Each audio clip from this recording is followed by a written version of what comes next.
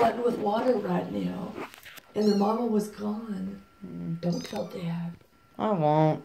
This one right here, I don't know if they're girls or boys, but this morning I got up and this one ate like a little pig. He ate and ate and ate. You realize these are quote-unquote wild, if you will? Also, you realize if you go through with this, I mean, besides our own medical costs, there's going to be, you know, veterinary stuff. Well, we'll have to find a home for them, honey. But I just couldn't let them be hungry and out in the rain. Okay. By the way, I don't think they'd, like, climb into the toilet or drown or anything. They can't climb. And they couldn't climb the porcelain toilet anyways. I cleaned out everything here. Is that wet spot? Water. Okay, I was about to say, I think. This is water.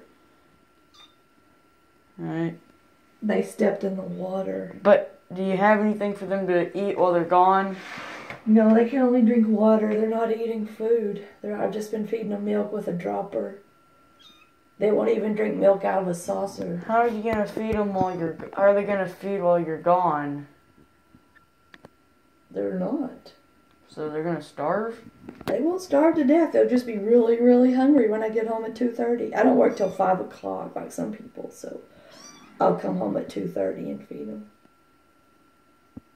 They won't get dehydrated if they can drink the water, but they don't drink. I feed them with a medicine dropper, and I put their face in the milk or the water, and they won't drink it. But if I put a medicine dropper, their little tongues just go, and they drink it out of the medicine dropper.